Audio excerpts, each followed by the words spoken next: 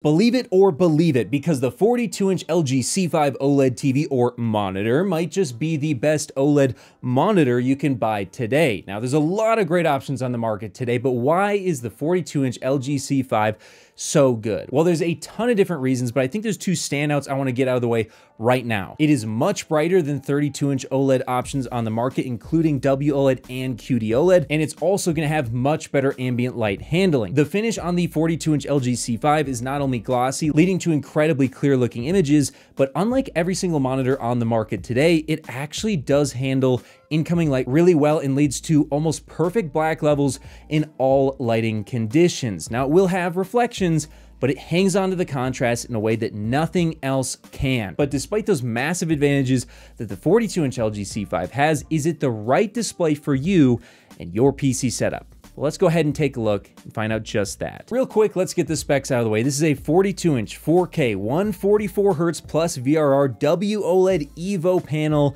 with HDR10, HGIG, and Dolby Vision support. It comes in at around $1,300, and you get a 1-year parts and labor warranty. In terms of the overall design, it's similar to every other year. It has a very thin bezel, it looks great, and I do think it could fit very well in just about any environment. It also comes with 300 by 300 millimeter VESA mount support, so you may need to adapt it if you want to use it on a typical monitor arm. For PC use and in terms of the ports, pause if you need to, but the most important thing is that it has 4 HDMI 2.1 ports, making it excellent as a gaming hub so that you can have your soundbar, your consoles, your PC, everything plugged into it with no issues whatsoever. And in terms of the specs overall, I gotta say that it's looking pretty good. And although $1,300 is quite a bit to spend on a monitor, it's pretty similar to the 32-inch OLED options out there, and you're getting a whole lot more screen real estate. And I do also expect it'll be dropping in price pretty quickly as well. And I'll have affiliate links to this thing in the description below from every store that you'd want to buy it from. I personally purchased it from Value Electronics. I'll have them down there as well, but you might want to check them out just to see if it is on sale or not. But with that out of the way, let's get into the performance of this thing. And real quick, if you've never used an OLED display, here's what you can expect. Due to the infinite contrast ratio and per pixel local dimming, as well as super fast response times, expect excellent gaming performance, super high contrast in all lighting environments, as well as a really great and colorful image all around that should pretty much blow every single 32-inch OLED monitor out of the water in terms of its HDR capabilities. But specifically, let's talk about the color first as we do a deeper dive into the display. And for all you display enthusiasts out there, I'm about to go over all the CalMan accuracy results, but for everybody else, go ahead and skip ahead to the next chapter where I wrap it up. Now, in terms of the SDR color accuracy, well, it does follow the EOTF curve pretty well, which means you shouldn't see anything massively blown out, and it does clamp the colors correctly when set to the auto settings, although I was able to slightly improve it, and I'll have the best settings linked in my Patreon in the description below, which also gets you access to the Discord and is the best way to support my channel. Now, in terms of the overall color accuracy in a color checker, it is a little bit below my expectations, although you should be able to hook this up to CalMan and get it to be pretty dang accurate, as that's how it's been in previous years. Now, in terms of the HDR tracking out of the box, it was actually very good and basically didn't need hardly any adjustments at all, and the overall color match accuracy was pretty decent, but a little bit worse than I'd like to see. And in terms of the BT 2020 color gamut coverage, I did see around 74% UV, pretty good for an LG W OLED considering it does have the white subpixel, which can wash out the brightest of bright highlights in certain scenes. And if you're just here for the TLDR, here's what I'll tell you. In SDR, this thing is definitely gonna look good. All the colors will definitely jump off the screen, especially considering that it has a glossy screen, which helps with that quite a bit. It's gonna look very vibrant. Now in HDR, it still will look vibrant. Colors are gonna look very good for the most part, but it is gonna be a step behind QD OLED as it can't reach the same BT 2020 HDR color coverage, and therefore really bright colors are gonna desaturate slightly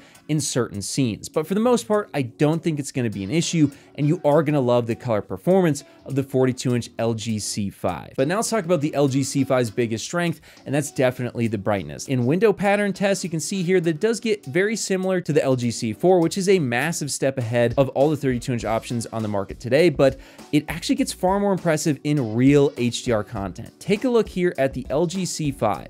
Not only is it significantly brighter than the LG C4, coming in with around 100 nits higher brightness on highlights, and surprisingly a decent improvement on the terrain in the Baldur's Gate 3 test I do at the D65 white point, but it's now reached a point where it's nearly twice as bright as 32-inch QD OLED options on the market today, and it is definitely very noticeable, especially if you're in a brighter environment. Say you have the window open, something like that.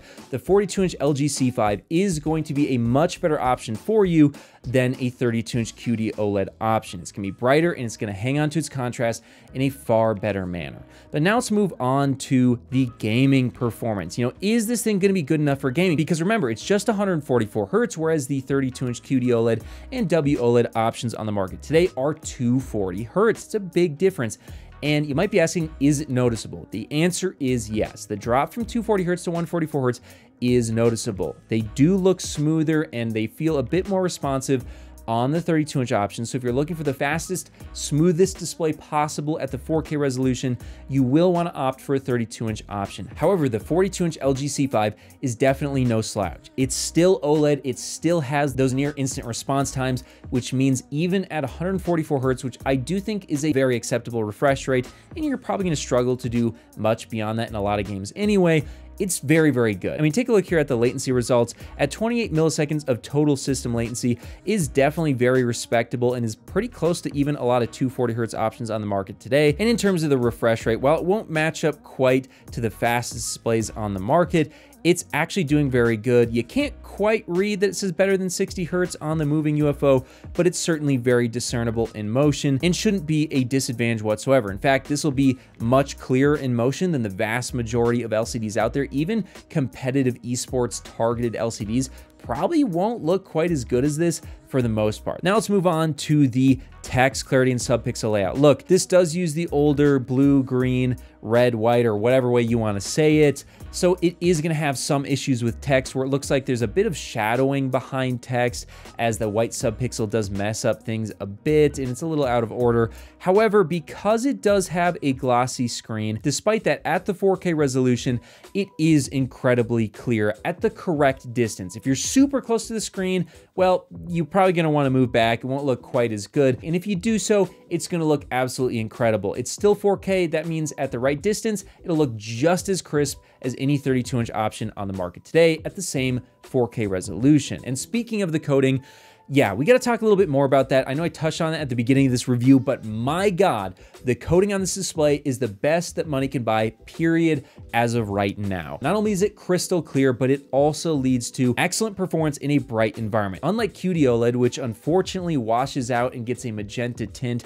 that massively harms the contrast when any light enters the room, the 42-inch LG C5 has no such issues. In fact, black looks almost perfectly black under all lighting conditions, and it hangs on a contrast like you wouldn't believe. It's excellent, and if that's your main concern, this is an absolute recommendation for me. Buy it right now. This is the best you're gonna get unless you want to move up to a 55-inch display like the LG G5, which, hey, is going to be better. That's going to be my main monitor and it's going to be incredible. But if you don't want to go 55 inches, this is probably going to be your best option for especially a brighter room. But now let's talk about next the viewing angles and uniformity. Now look, this has been an issue on LG WOLEDs for some time. They've had a lot of vertical banding on gray screens and other issues, and they've also had weird tinting issues when viewed at an angle. And here's what I can say. It's been massively improved on the LG C5, at least on my unit. Now this could vary massively from unit to unit, so I could be wrong about this, but it does seem like they've made some improvements here. I saw no noticeable vertical banding on mine, and the green tinting on white at an angle was reduced pretty significantly versus the C4 that I reviewed last year, making this, in my opinion, a far better option than the C4 if this is true of all models. And in terms of the sound, it does come with sound. It's okay. It definitely distorts at higher volume levels.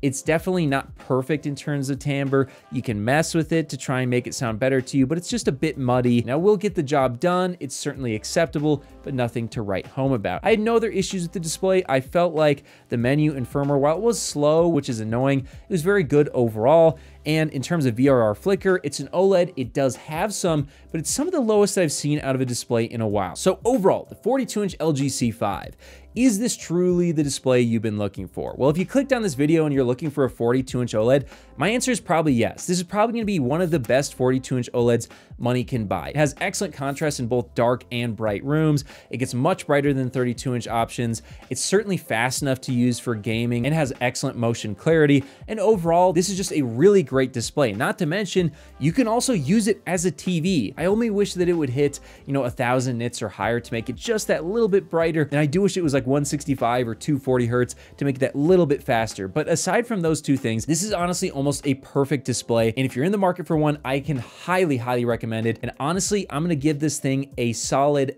9 out of 10. It's an excellent display. And if I wasn't going for the larger, brighter, faster LG G5, I'd probably be using it as my own personal monitor.